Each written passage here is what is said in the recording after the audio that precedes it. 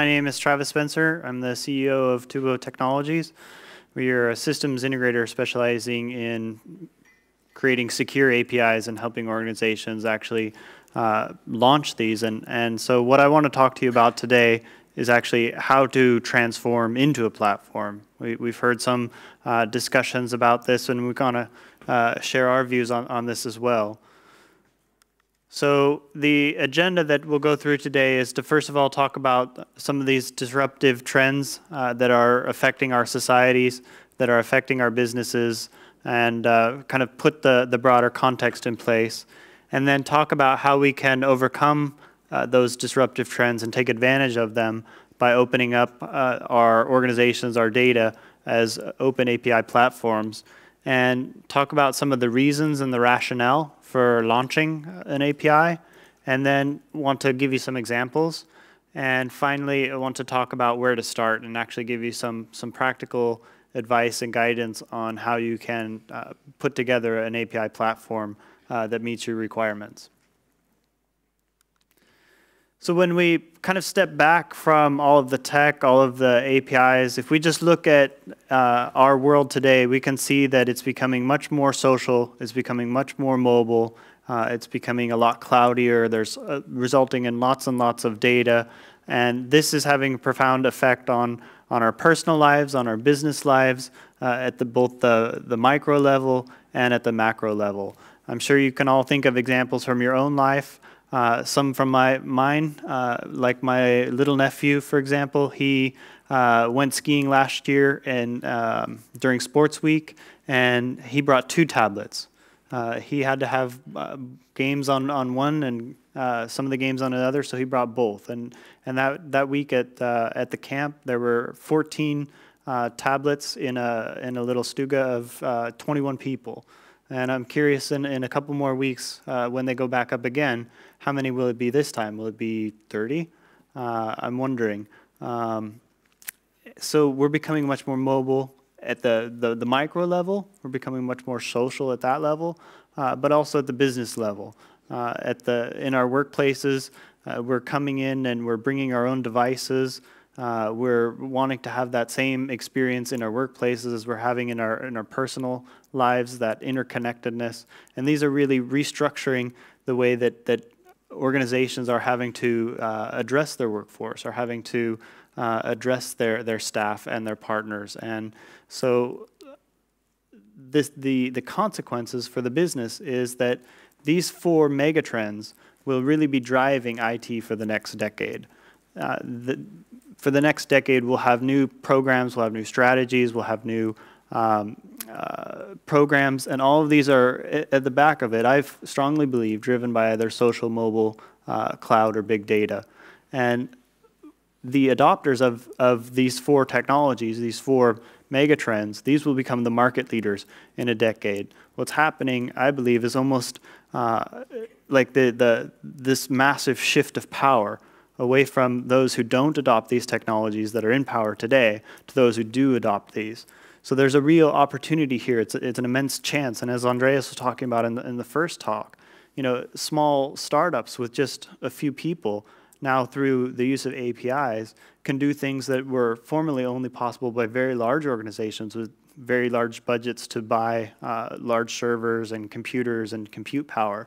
And that's no longer the case. So the consequence for business is that they need to become more open. They need to open up data to their partners. They need to open up data to their subsidiaries. They need to open up data to the public so that they can do things to cope with those changing expectations and to become more mobile, to become more cloudy.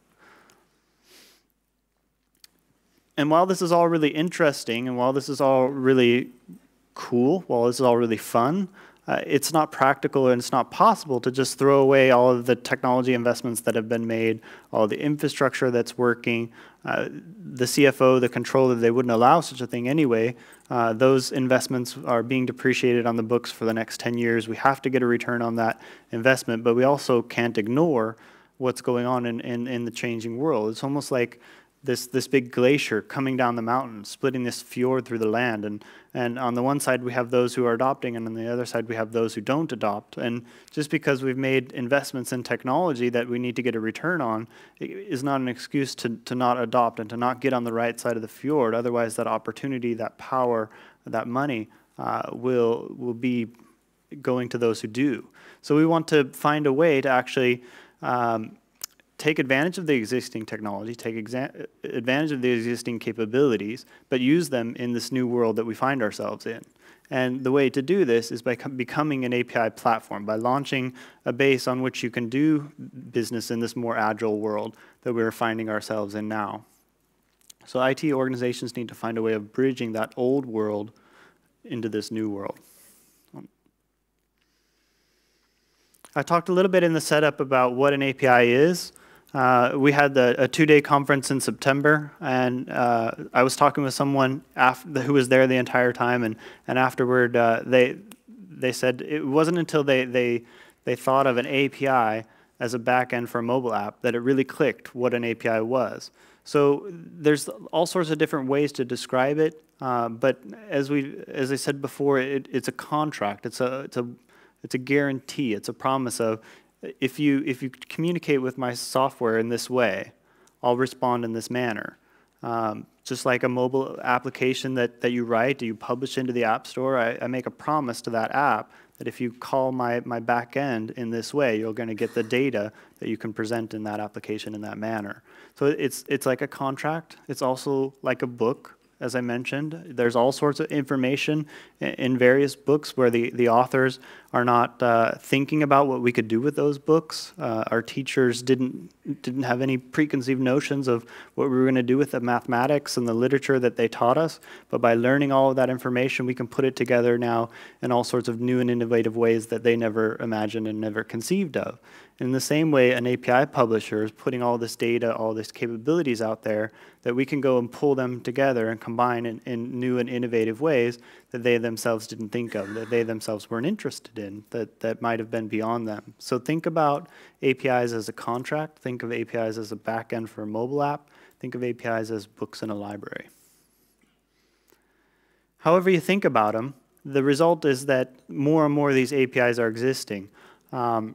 As was mentioned before, programmable web is a directory where these APIs are being cataloged, and at the moment there's 10,000 plus being cataloged, and every time I give this presentation I got to go back up and update that number because it really is this huge uptake that's happening. And well, the reason for this uptake is that device explosion, that mobile applications are necessitating access to data. So in order for mobile applications who are more and more becoming available to get access to data, they need to have an API. And what's happening is not only the mobility part, but corporate access to data. So more and more enterprises now are trying to use mobile applications.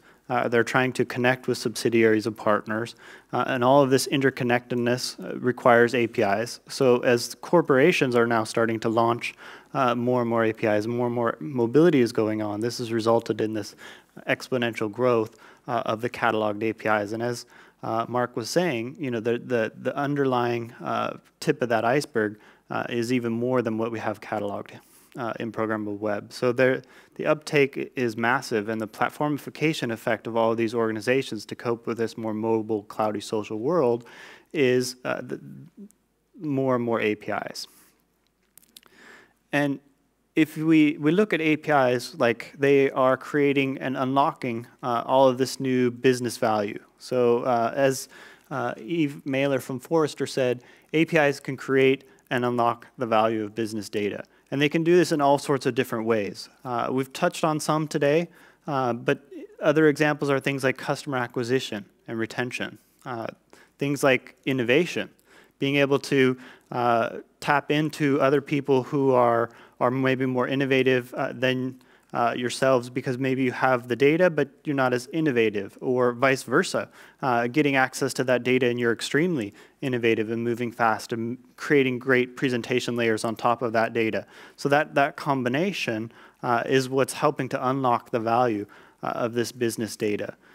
And because APIs are computer programs at their heart, they create more efficiencies, more automation. So we're able to automate new systems, new procedures that have been manual beforehand or only partially automated. But as we build and launch more and more APIs, all of these procedures and processes become more automated, more automatic, and making us more efficient, which is also kind of tying in with what Andreas was saying of that disruptive fact of APIs is from the changing expectation. If we can get things now because they're automated, we're going to expect that, why can't I do this on my phone? Why can't I have this quickly? Why can't I just turn around and use this data today? So APIs are really unlocking that business value. And APIs aren't interesting in and of themselves. We talked a little bit before about how when Instagram was purchased by Facebook, they turned off the API for Twitter. And people were outraged by that because they couldn't use Instagram in that way. They didn't know they were saying that they wanted API access to be turned back on, but that is what they were saying. So that kind of just shows the point that APIs themselves aren't interesting. You're not going to hear your customer saying, perhaps you're not going to hear your customer saying, I want an API for that. You're going to say, they're going to say things like, I want reduced friction, or we need a faster process, or we need better integration, or we need a mobile application for this. These sort of things is what they're saying, just like the Instagram user said, I want to be sharing this on Twitter. So we need to, through education and knowing what APIs are, connect those dots and say, aha, that's where we need an API. And in order to do that, we're going to need an API platform. We're going to need an API strategy. We're going to need to have a cohesive and conscious thought about how we should be putting this data out there or consuming this data from other parties so that it doesn't negatively affect our business. And really what's going to happen is as more and more organizations launch data in this way through APIs, that, like Mark was talking about, products in the future are going to come from platformified companies. So the APIs will be the products or enable the sale of other products through indirect business. We've talked about some examples like Amazon and Netflix. I want to give you one of my favorite examples, which is a company called Pearson. They are a publishing company who have put out many, many books on all sorts of topics around travel and other things. But what they had was a lot of data. They had a lot of interesting facts about where you could go in Stockholm if you were traveling, or sites you could see in Paris, or things to look at in Belgium if you're there, and statues and museums and pricing of tickets and all of this sort of great information that they would publish in their books that they had to create in order to publish those books. Almost like to compare it to more of a traditional industry like manufacturing. They would manufacture moldings, for example, and the output of that would be sawdust. They were producing books. The output of that was data. So at the beginning of a manufacturer's business, they might have paid to have that sawdust removed as waste. Then along comes some entrepreneur and says, hey, I can glue that sawdust together and make a new product.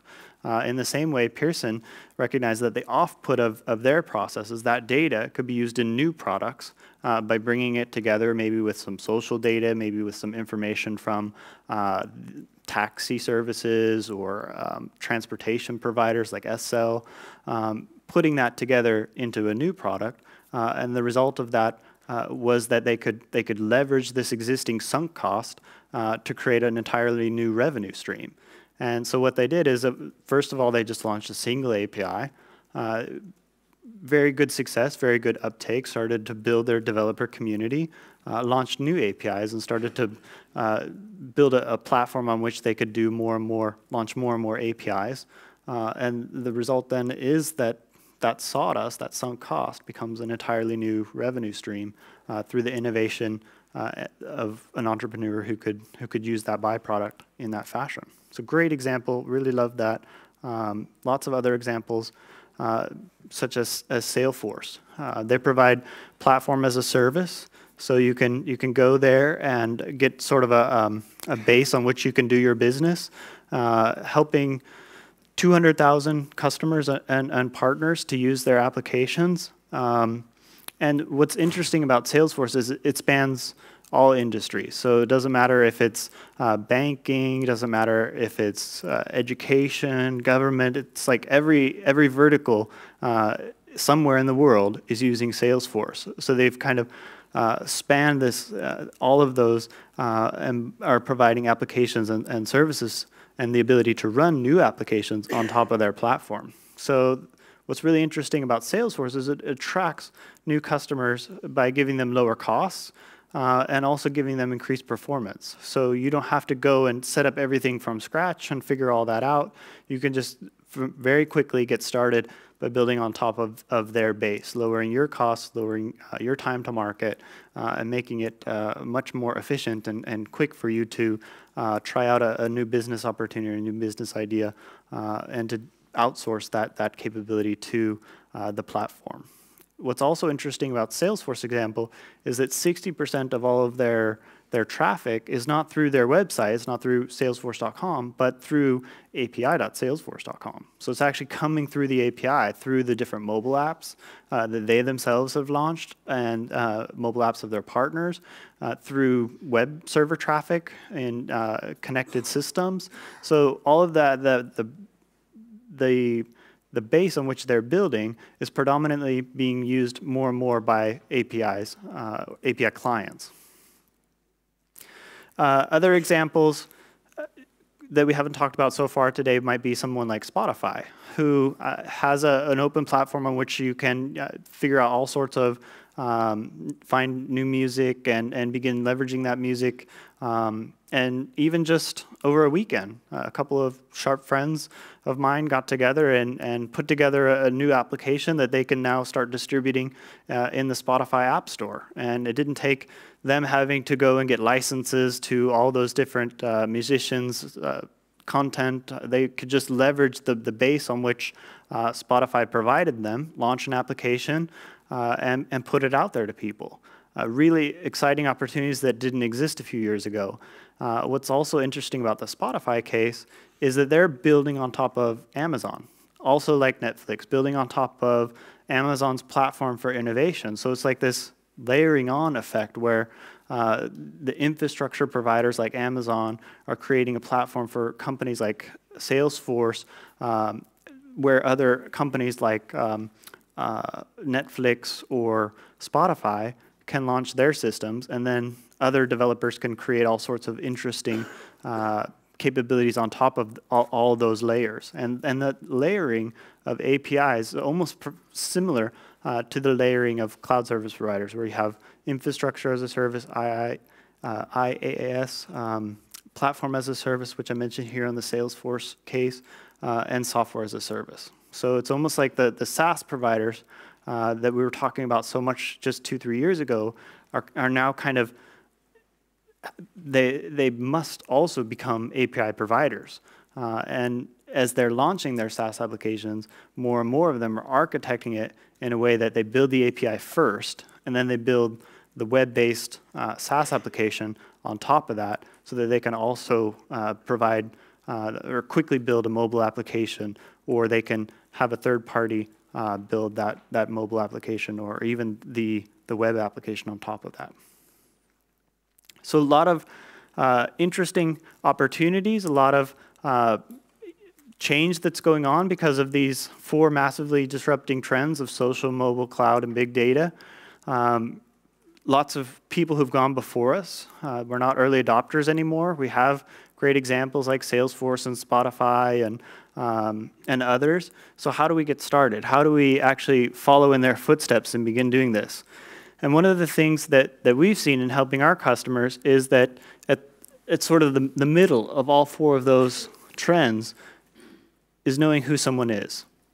One of the big incumbents, or the difficulties in integrating all of these different systems, from whether they're social or cloudy or mobile, is figuring out who somebody is. If you can take that out of the equation, it makes it so much easier to integrate all of this data. If you can reliably and securely know who the person is that's speaking to your API, you can make a decision about what they should be allowed to do, what data should they be allowed to consume. So the identity is right there in the middle of that. And what's really exciting, in our opinion, is that we have solutions for this. As I mentioned, we're not early adopters anymore. The technology is there. We had, at the beginning of the API revolution, a lot of data that was being produced was very low-value data. A lot of it was being used by social networks and in sort of those sort of use cases. And as I told you before, what's causing that immense uptake in APIs is enterprises now starting to adopt it. And what is very important to a lot of enterprises is that the information and the data that they open up through their APIs is secured. So we have people who have adopted this. We have technologies that we can use to secure that. And what we want to do with those technologies is provide these five capabilities, which we put together into something we call the Neo Security Stack. And this Neo Security Stack, together with APIs, gives us things like federation, provisioning, identity, delegated access, and authorization. And these are very important things to think about as you're launching your API, because without considering those, you could actually have a detrimental effect to your business by exposing it to unnecessary risk, by resulting in a breach, by the data being lost or slipping into the hands of a competitor. And the technologies that make up this stack are things like SAML for federation and OpenID Connect. For provisioning, we have something called SCIM, which stands for System for Cross-Domain Identity Management. And for identity, we have the JSON Identity Suite. And for delegated access, we have OAuth. And for authorization, we have XACML. And what's probably most important about these five technologies is A, they are defined by international standards bodies. B, they're adopted in the industry by others who have launched APIs already. And they're proven, and they're secure. So how we use them is very important, though, for that security to manifest itself. So what we talk about when we help our customers build API platforms is to structure this Neo Security Stack on top of, and to build three pillars on top of that, which we call the Identity Management System, the API Management System, and the Entitlement Management System. And this together allows us to launch a Neo Security platform that we can do business more quickly, more agilely on without opening ourselves up to unnecessary risks by launching an API and at the end know who is consuming that information and make a proper decision on whether or not we should actually expose it. So really what happens with this Neo Security platform is that the security becomes an enabler. It's actually not holding back. It's not standing in the way of the organizations adopting cloud, adopting mobile, adopting social. It just provides the technical means to do so in a way that we're balancing the risk, we're balancing the potential exposure together with the benefit of launching these APIs. So maintaining that control to the point that we need to maintain it, and then creating these more connected systems where we have all sorts of clouds, we have all sorts of directories and databases that are going to connect to these various cloud services, these various APIs. If we can take the question of who you are out of the mix, if we can answer that through the identity management system, working together with these other components of the Neo Security platform, we can comfortably and safely open them up as APIs. And really that is so important as we cope with and we begin adopting cloud, mobile, social, and big data. So with that, I'll leave it unless there are some questions that I can answer. All right, well, thanks for listening, and grab me during a break if you'd like to discuss more.